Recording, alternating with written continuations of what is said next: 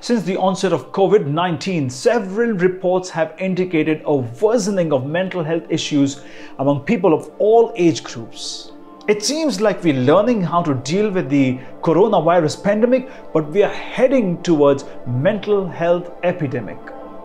A survey conducted in 2017 suggests that America is that one country who's suffering the most from mental health issues, and India is not too far away.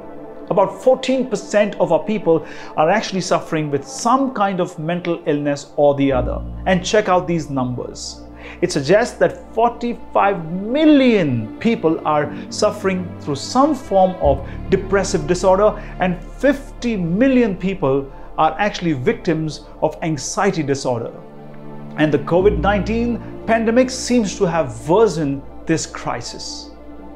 Mental illness refers to a variety of mental conditions which affects our mood, our thinking, and our behaviors. Now here are a list of signs and symptoms which actually indicates who may be suffering from mental illness. Have a look at this.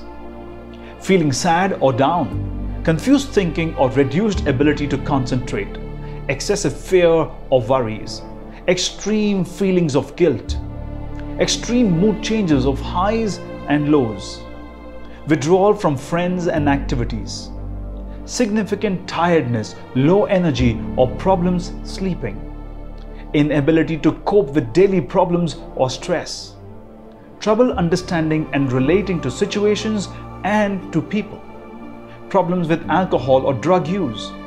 Now, many people may experience mental health conditions from time to time, and that is completely fine. But a mental health issue becomes mental illness when the signs and symptoms which are ongoing for some time begin to create extreme amount of stress and affects a person's ability to function normally. Now, there could be many reasons for these mental issues to come up. For example, the ability to cope with trauma, divorce, job loss, death of someone you love truly, and many more. And under these circumstances, people need guidance and support to overcome these challenges effectively. In this video, I'm going to share with you 10 simple, effective, and implementable tools which is going to help you to keep mental illness at bay.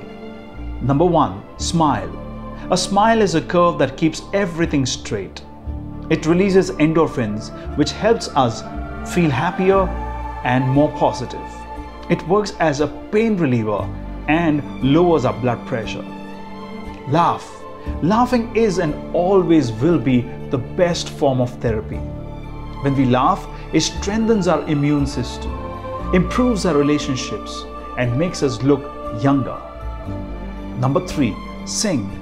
Sing from within. It brings the deepest of emotions to the surface. When we sing, it works as a great stress reliever, improves our lung functioning, and enhances the sense of belonging and connection. Number 4, dance. Forget your troubles and dance. When we dance, it improves the condition of our heart and lungs. It increases muscular strength, endurance, motor fitness, and we also get better with the agility and flexibility. Number 5, play. Play is not a luxury.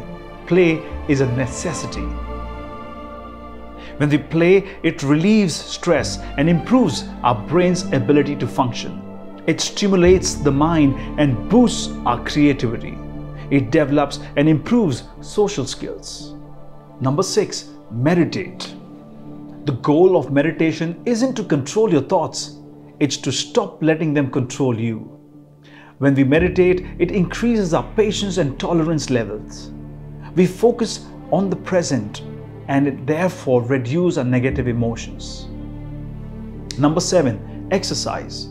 Exercise not only changes your body, it changes your mind, your attitude, and your mood. When we exercise, it helps in controlling our weight, managing our blood sugar and insulin levels, and of course, helps us in sharpening thinking, learning, and judgment skills. Number 8, run. I don't run to add days to my life, I run to add life to my days. When we run, it improves our cardiovascular fitness, helps in maintaining healthy weight, and strengthens our muscles. Number 9, let go.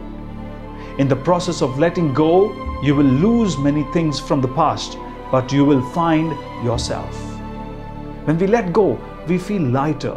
We can enjoy what we have, and of course, it helps us to evaluate our choices. Number 10, talk to friends and families. Sometimes talking to your best friend or family member is all the therapy you need. When we talk to our friends and families, we get emotional support. It improves our self-confidence and self-worth, and we feel a greater sense of meaning in life. Well, I really hope that you like these suggestions and that you will apply them in your life daily. However, on a second look at this list, you would notice that these are not even tools or techniques that are required to be put into practice to solve any problem, because these are just our life's basic needs. This is really what we need to do as an essential way of living to experience the juice of life. However, our misplaced priorities and unhealthy choices have brought us to this state of suffering. Remember, life is, after all, a dynamic balance of opposites, and we have to experience the highs and the lows, the joys and the sorrows, the acceptance and the rejection. This is life. This is really the true essence of life. Therefore, in conclusion, I'd like to suggest that you take one day at a time and live it to the fullest. Stay centered and stay positive.